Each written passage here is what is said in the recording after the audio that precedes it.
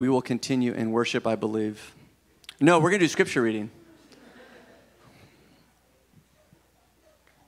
Good morning, Solano family. My name is Mulyadi Hartono. Today I'll be reading from Hebrews chapter 10, verse 32, until Hebrews chapter 11, verse 2. I invite you to open your Bibles and to read together with me. Hebrews chapter 10, verse 32. But recall the former days when, after you were enlightened, you endured a hard struggle with sufferings, sometimes being publicly exposed to reproach and affliction, and sometimes being partners with those so treated. For you had compassion on those in prison, and you joyfully accepted the plundering of your property, since you knew that you yourselves had a better possession and an abiding one. Therefore, do not throw away your confidence, which has a great reward. For you have a need of endurance, so that when you have done the will of God, you may receive what is promised. For yet a little while, and the coming one will come, and will not delay. But my righteous one shall live by faith. And if he shrinks back, my soul has no pleasure in him. But we are not of those who shrink back and are destroyed, but of those who have faith and preserve their souls. Now faith is the assurance of things hoped for, and the conviction of things not seen. For by it the people of old received their commendation. This is God's word.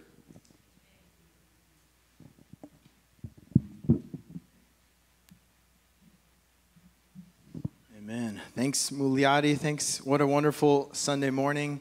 A lot of energy. Love being in the round. Love seeing everybody come in and find their seat. They're like, man, should I be on this side? We're so used to being on that side. It's good stuff. Congratulations, all you hardworking students. It's great to be here. My name is Miguel, and I'll try my best. This is my first time in the round speaking, so I'll try my best to turn around. But we are doing something fun this summer. We are starting a new series, and if it would be possible to put the slides on the top back over here for everybody, including myself, that would be awesome too. And I've got a clicker, so don't worry too much about advancing. So part of some of the change that's happened is I was asked to curate a sermon series, and so that's really fun for me. I've never done that before, and so for 9 weeks, we're going to spend time in Hebrews chapter 11, and we're going to spend time with what I'm calling the unlikely heroes, or the dark horses of Hebrews 11. And I'll explain what that means a little bit. But today, there's a lot of colloquial terms. So if English is your second language, which it was for me, I'll try my best to explain. But underdogs, heroes, dark horses, we'll explain all that. For the next 9 weeks, it's not just going to be me up here. It's going to be a lot of different people. I'm really excited. I'm more excited about that than I am being up here right now. I don't know about you, but I love a good story, and I love a good story with a good hero. And for me, I don't really like the squeaky clean heroes with chiseled chins, flawless character, perfect hair, and pedigrees. I'm talking about unlikely heroes, heroes that are gritty, that are tarnished or ordinary, with character faults and troubled pasts. I love these heroes because they remind me of me, and they probably should remind you of you. Since the dawn of time, God has been mercifully and consistently entering into the lives of flawed people who otherwise might be considered failures. It's almost like he specializes in taking the weak things of the world and making something strong out of them. And that's good news for us, right? So the legend of the underdog. The underdog. It's not just good news, it's great news. We are part of a legacy that spans millennia. This is a legacy of broken, ordinary people who Scripture calls faithful saints who persevered in finishing the race of faith, even though they didn't start that race very promising. In fact, they were what you would call the dark horses of faith. Now, this word, dark horses, I didn't know this until maybe a couple years ago. I mean, I'm not that into betting on horses. So, but if you were to bet and go to a horse race, the dark horse is basically you always have a predicted winner, right? You have one horse and their jockey they look great on the outside. You know, they have a winning record. They're probably going to win this next race. And they usually have a wonderful name like Thunder Wonder. But every so often, a horse will come around, and I call him Limping Lolo, who barely qualified to compete. Limping Lolo is highly unlikely to win. But if he does win, he would have an amazing sweepstakes. This is the dark horse, the horse that nobody should bet on, that ends up winning literally against all the odds. And you can imagine the prize money that comes with winning against all odds. So the Bible is filled with these dark horses, people who God proverbially, symbolically, took a bet on, who by faith end up winning their long race of faith. And now they cheer us on to keep us running our race of faith in Jesus, who is our forerunner and our reward.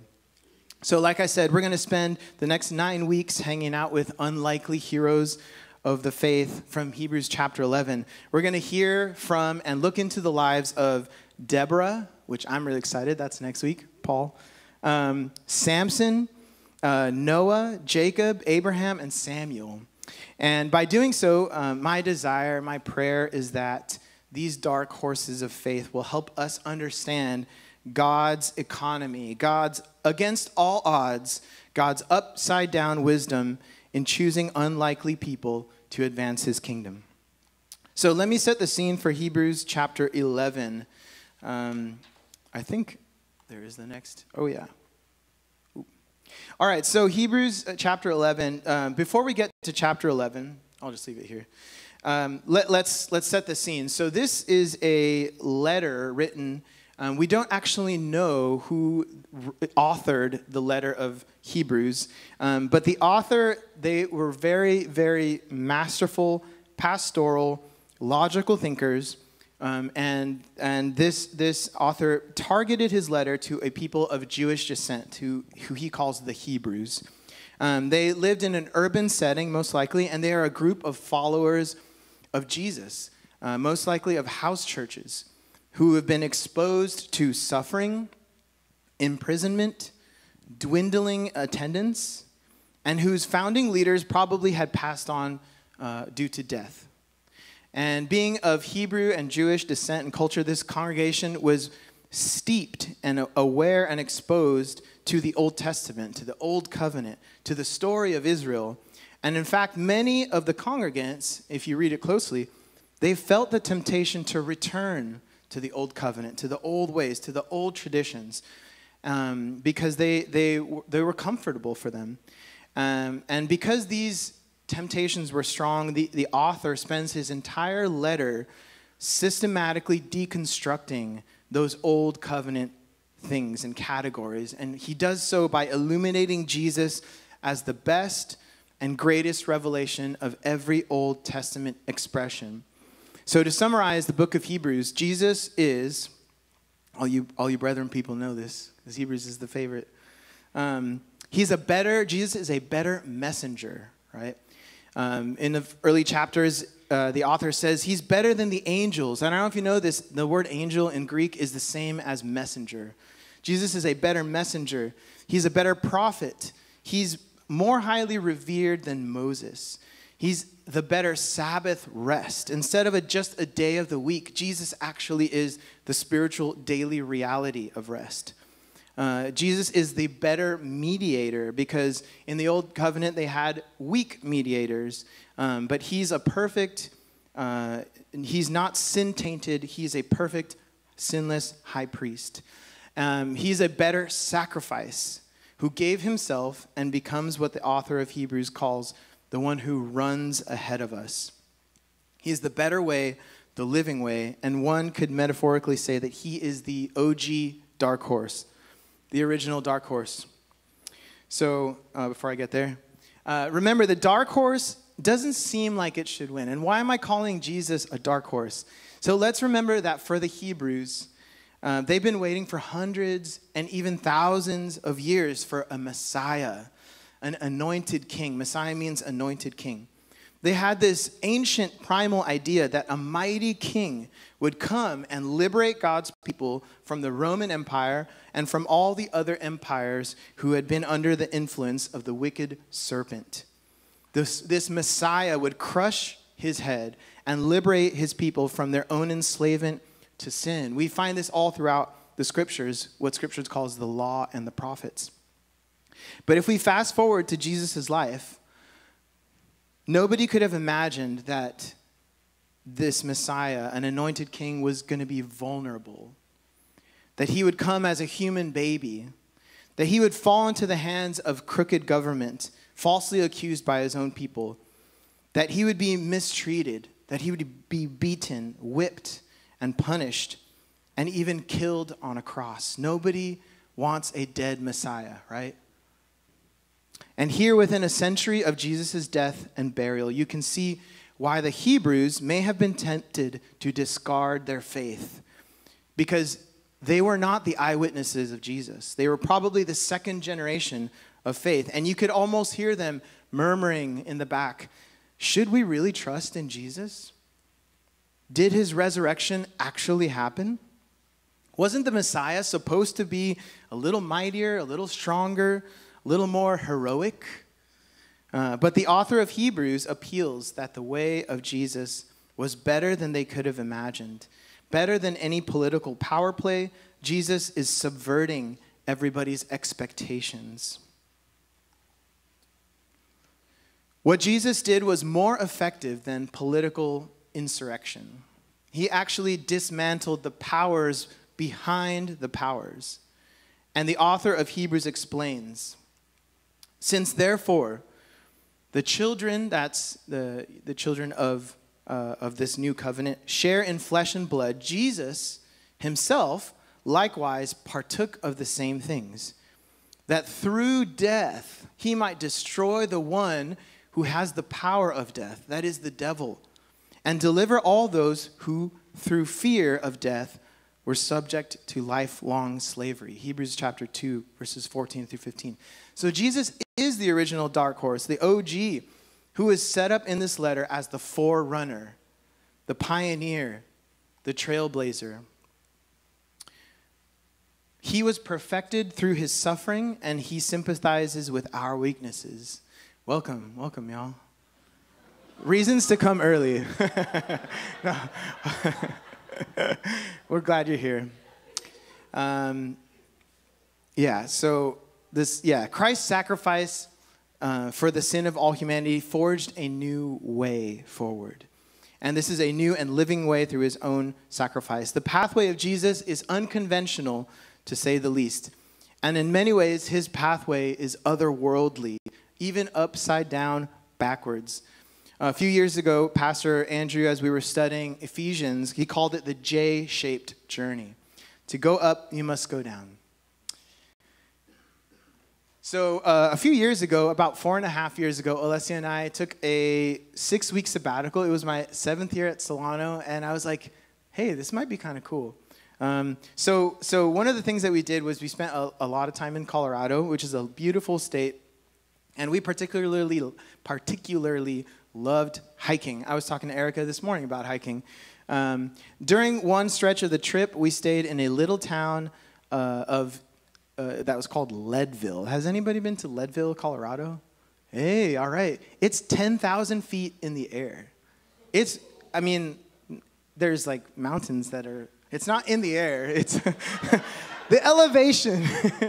Its elevation is 10,000 feet. And we had such a hard time breathing and sleeping. But yeah, really, they actually sell like oxygen packs at the liquor store nearby. Anyways, because it was so high up, thankfully for us, we had a head start in hiking a nearby 14er. And then in Colorado, they have these things, Their mountains are so big, they're like, oh yeah, we just call them 14ers, you know, because they're 14,000 feet up in elevation. And we tried to go to one that was near Leadville, and when we got to the trailhead, there was a fork at the beginning in the road. And being a man as I am, I decided not to use a map against the counsel of my companion. And I did not consult with anybody, other hikers there, because the easiest way to climb a mountain is logical, right? You just go up, right? But as we went up, the path got narrower, and we ended up hiking near the edge of the mountain. You can see here, it was steep and it was dangerous, and eventually we got blocked by snow. It was snow on the path. So we were sadly not able to get anywhere close to the summit, even though we were pretty high up already, you know. And when we went back down to our cars, actually, let me show you this view. Yeah, that's beautiful. So when we went all the way back down, because we had to stop and turn around, we saw people at the summit, and we were like, how the heck did they get up there? Well, turns out that the little fork in the road went down through the valley and went up and around the mountain, and that's how you're supposed to get up. So instead of going up, like Alessia and I did, you know, we had to first go down. And I think that this is an unlikely pathway, right? Back to the letter of Hebrews, the unlikely path. This congregation, like me, is tempted to abandon Jesus' pathway, the better pathway. Things had gotten really hard for them. And so let's read together the passage that's right before we meet our unlikely heroes of chapter 11. It says this, but recall the former days.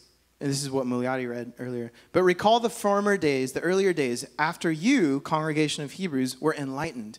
You endured a hard struggle with sufferings, sometimes being publicly exposed to reproach and affliction, sometimes being partners with those who were treated that way. For you had compassion on those in prison, and you joyfully accepted the plundering of your property. Sheesh. Since you knew that you yourselves had better possessions and an abiding one. Therefore, don't throw away your confidence, which has great reward. For you have need of endurance, so that when you have done the will of God, you may receive what is promised. For yet a little while, the coming one will come and will not delay, but my righteous one shall live by faith. And if he shrinks back, my soul has no pleasure in him.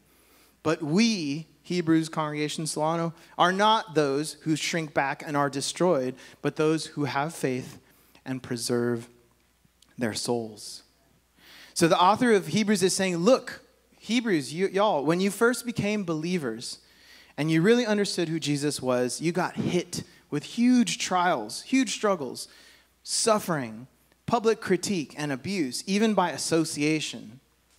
They had their property stolen, and they were associated with believers in prison. So he's telling them, hey, don't abandon your faith. Right now, when the moments are the hardest, don't throw away your confidence, because you will be rewarded. You're going to get and receive what you have promised. You have better possessions and reward waiting for you. And then the author of Hebrews quotes this Habakkuk. So we're going to take a little detour with Habakkuk. I love the Bible because it's super raw. If you think the Bible is like trying to hide all the imperfections of people, it doesn't. All right. It's real. Habakkuk is a small book in the Old Testament where this guy, the prophet Habakkuk, is complaining. He's crying out. He's lamenting to God. Why do evil people prosper in this world? Why do they seem to have it all? Are you fair, God? Are you just? And then God tells him in this little quote, he says, wait a little bit longer. I have a special plan with a special person, the righteous one, the coming one. I will preserve your soul if you live by faith. Don't shrink back. Don't retreat. This word shrink back in Hebrews, it's literally of an army retreating in the middle of the war. And so I'm preaching to myself here because I have moments of weakness also. Sometimes I ask God, and I'm like that prophet, and I complain to him, and I'm like, God, if we're trying to be faithful to you as a church, why... ... Why are our numbers where they are? We try to remain faithful to your word and your kingdom here in Berkeley, so Why has our congregation suffered? Why have we said goodbye to so many people over the years? These have been moments of lament for me. And I know many of you feel the same, especially those who have been in leadership, those who have been close to it all. But we are not those who shrink back, those who have faith and preserve our souls. And as I was thinking about it this week, I actually believe that Solano's best days are ahead of us. We don't have to shrink back. We must move forward, though, together and not isolated, not individually, for the race of faith is not meant to be run alone. So what about you? Can you relate to the temptation that the Hebrews were facing? Are you tempted to settle down with what you're used to fall back on what is comfortable, to take the easy path, not risk taking the challenging step with Jesus? What temptations are you facing now? What hardships and challenges are pushing you to the edge of your limits? Don't be afraid, because you are in good company. Hebrews 11, I'm almost there. You're in good company. We're going to spend the next 8 weeks after this one learning about this good company. You're not alone, because we are going to meet our brothers and sisters of faith, the unlikely heroes, the dark horses of Hebrews 11. We're going to learn from them and see how their faith is expressed. And here's what the author says in the next chapter. I'm kind of summarizing some of Hebrews 11 here. It says, these, the unlikely that we're going to meet in the next 8 weeks, these all died in faith, not having received the things promised, but having seen them and greeted them from afar, and having acknowledged that they were strangers and exiles on the earth. They are seeking a homeland. They desire a better country, that is a heavenly one. Therefore, God is not ashamed to be called their God. What a lovely and amazing phrase. For he has prepared for them a city. Listen to this. The world was not worthy of these. They were wandering about in deserts and mountains and dens and caves of the earth. And all these, though commended through their faith, they did not receive what was promised, since God had provided something better for us. Now he's talking to the Hebrews, that apart from us, they should not be made perfect. I think that's what it says, yeah. So this is a really amazing passage. It's important that we get to know Samuel and Deborah and all the people that we're going to spend time with, because if you read this carefully, it says they have not received their reward yet. They're actually waiting for us. Now, I don't know how it works in God's economy. I watched the movie, what was that one with the time travel thing? With the tester thing? Where's Rob when I need him? I love that movie too. No, it was the Christopher Nolan one. Tenet? Interstellar. Yeah, that's the one. Interstellar. It might be something like that. I don't know how it works. When you get to heaven, you can ask God, how does time really work? But these people, this company is waiting for us. Crazy? I don't get it. But they are waiting for us to finish our journey of faith so that we can celebrate together. They're cheering us on. And so the writer is encouraging his believers to finish well. Don't be sluggish about your faith journey. Imitate those through whom faith and perseverance will inherit the promises of God. As we sang about today, I love that song.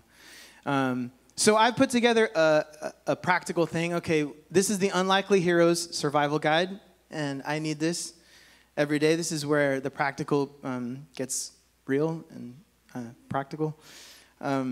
So the Unlikely Heroes, a Dark Horse Survival Guide. All right, number 1, the promises of God. Always remember the promises of God. In Hebrews, I love one of my tattoos, it was inspired by this. It says that God never lies. And so when he promises something, it's actually set in stone by 2 things. That one, his character is perfect, and that he never lies. So whatever he says will come to pass. We need to live in the reality of the promises of God. We need to take hold of those promises. We need those promises to dwell in our hearts, in our minds, when we are tempted to go astray. And Erica, would it be possible to put let's just sing this together. Verses 2 through 5, 3 whole verses. We sang it, Standing on the Promises, verse 2. We're just going to sing it a cappella because it's such a wonderful thing. I could preach or we could just sing it together. So it goes, standing on the promises that cannot fail, when the howling storms of doubt and fear assail, by the living word of God I shall prevail, standing on the promises of God. Let's try verse 3. Standing on the promises I now can see, perfect pleasant cleansing in the blood for me. Standing in the liberty where Christ makes free. Standing on the promises of God. Verse 4. Standing on the promises of Christ the Lord, bound to him eternally by love's strong cord, overcoming daily with the Spirit's sword, standing on the promises of God. All right, last verse. Standing on the promises I cannot fail, listening every moment to the Spirit's call, resting in my Savior as my all in all, standing on the promises of God. Amen. You're preaching to me. Number 2. Sorry, we're making you do some gymnastics on the computer there.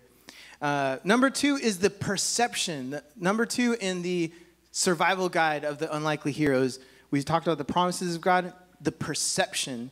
We need to take on heaven's lens. I think this is a powerful statement. Take on the lens of heaven. What does that mean? So for the next 8 weeks, you are going to hear about these unlikely people. If you read those stories, and we are going to get into those stories, you will notice that they are pretty messed up people, most of the part. Maybe, no, I was thinking even Noah, yeah. So these people are messed up. And if you told me to summarize their life in a chapter, I would have probably put, and they did this, and when they did this. But the amazing thing is that the author of the Hebrews, his perception is the perception in the lens of heaven. These messed up people are basically, they're venerated as saints. And in the same way that we must understand that at our very worst, because of what Christ has done, because he has finished the work on the cross, and because we are in him, we are his beloved. At our very worst, we are still the beloved of God. Because if we have placed our faith in him, he has completed what we could not ever do. So perhaps you need a perception change to see yourself through the eyes of heaven. How many of you love, Annie knows where I'm going. The Prince of Egypt, how many of you have seen that? Oh, okay, sing along. So how can you see what your life is worth or where your value lies? You can never see through the eyes of man. You must look at your life through heaven's eye. So the lens of heaven is, look, don't measure yourself by the standards of the world. Don't put your value in those things. Don't look through the eyes of man. Look at your life through heaven's eyes. Number 3, we have a prize that is ready. A heavenly city full of the presence of the Lord, the saints, and more. I'm kind of excited to meet the living creatures. Like, Brenda had a pin earlier with like a cat with wings. I was like, ooh, is that like a liger or seraph? I don't know. We sang about it earlier. How cool is that? Eternal life begins on this side of earth. And when we die, our life will continue in ways that we cannot think or imagine. We look forward to a heavenly city where righteousness dwells, where sin and tears will all be gone. We look forward to the presence of God.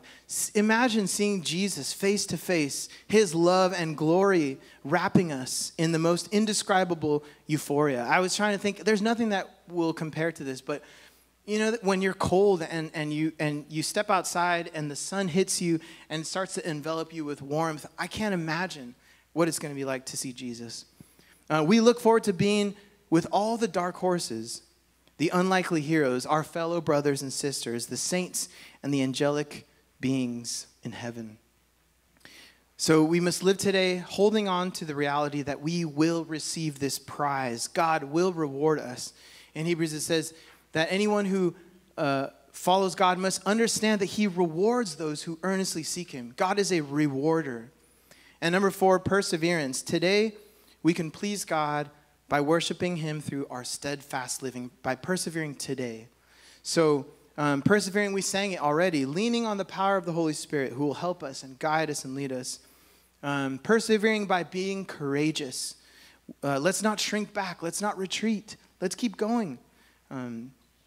We advance in the race of faith knowing that Christ has already won and we get to live in his victory.